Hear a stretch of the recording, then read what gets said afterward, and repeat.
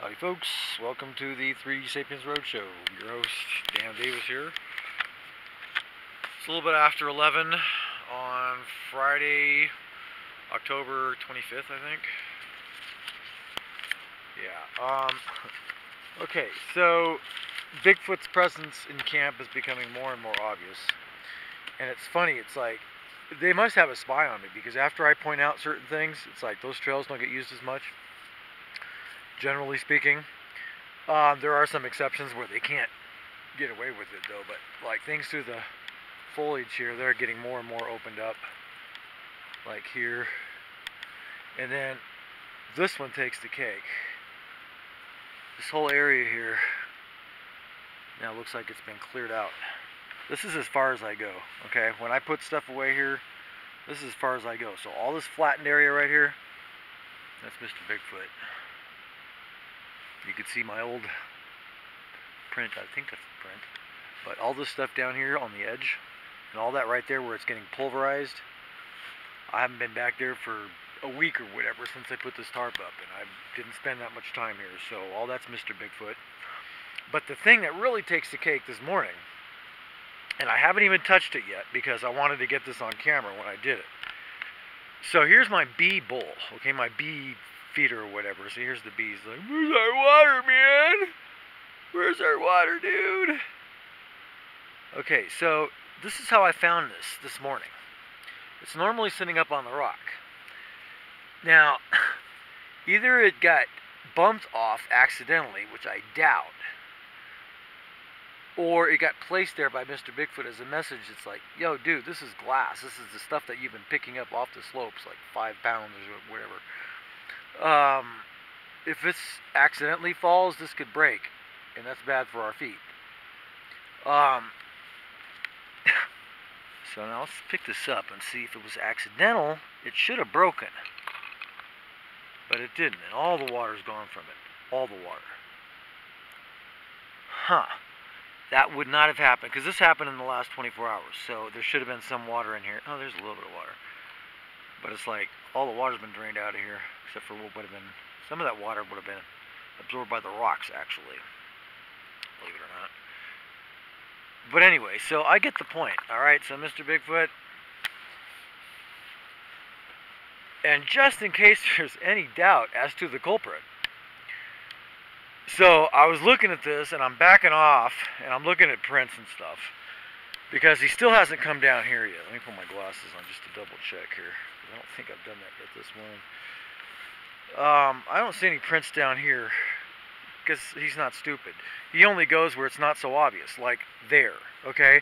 And you can actually see the trail of biggish prints, and it's like, this light is not so good as it was this morning for this, but okay, so here's one right here, like this, and it's like step, and then step, and then step, and it's right up the slope, and you can see it go. But this one with the machete, I think the light is good enough.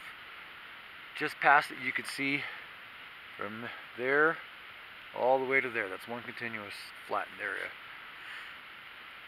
And another one is this rock right here, where you can see the crust of that rock is got white on it. It's white, which this could be the heel and the arch of the foot along in there, and then the toes in there.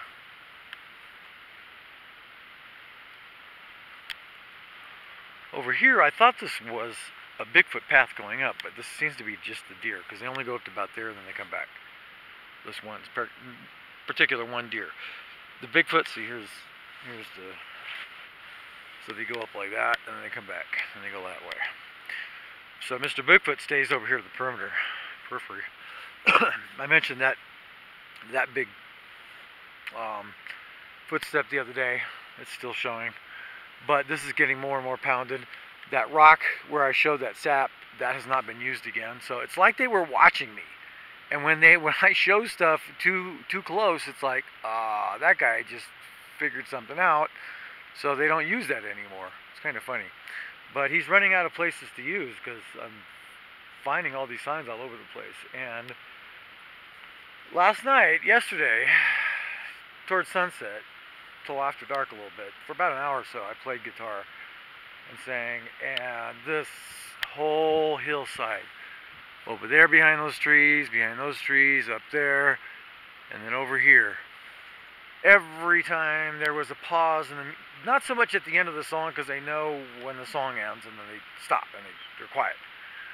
But if there was ever a sudden pause, like Guns N' Roses' Patience, there's a pause in it.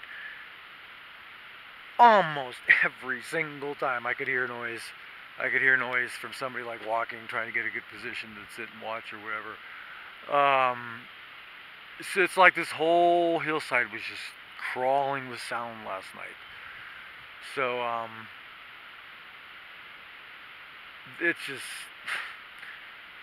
this does not surprise me. This thing with the bee thing, with the beefeater, this does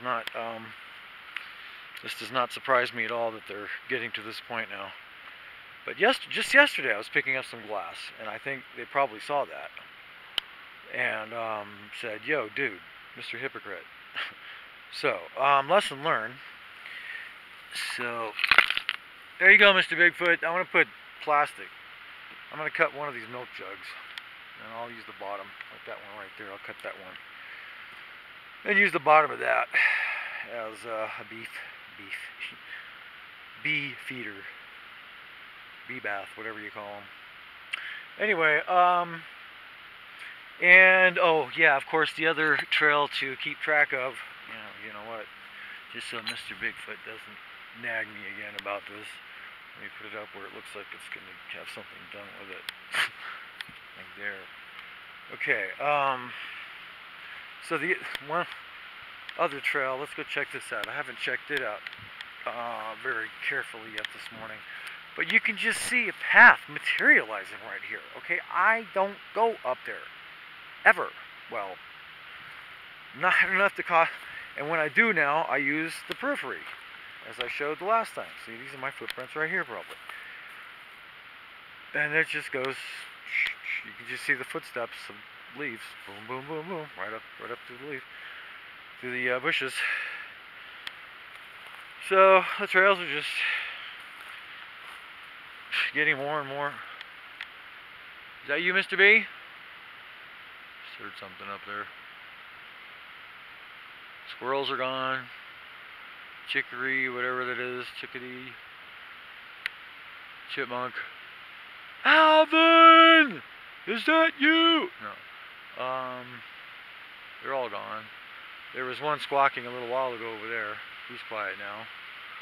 But this slope is now, I hardly ever see the squirrels anymore. So that's another indicator. But these trails, again, with this light and this camera, and I don't know, but when you're here day after day like I am, you just see these paths materializing, and I don't use them. It's not me.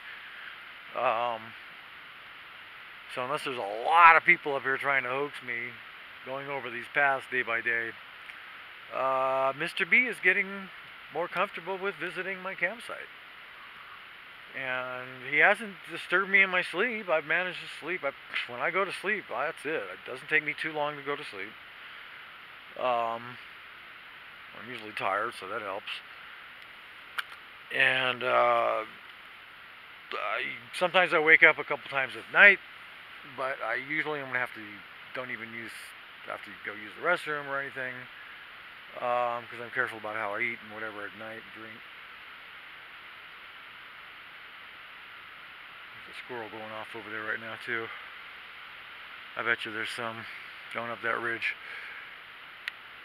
By the way, this ridge here, if it continued down, it would end up right back where I was yesterday, where I found those rock overhangs and whatnot. So,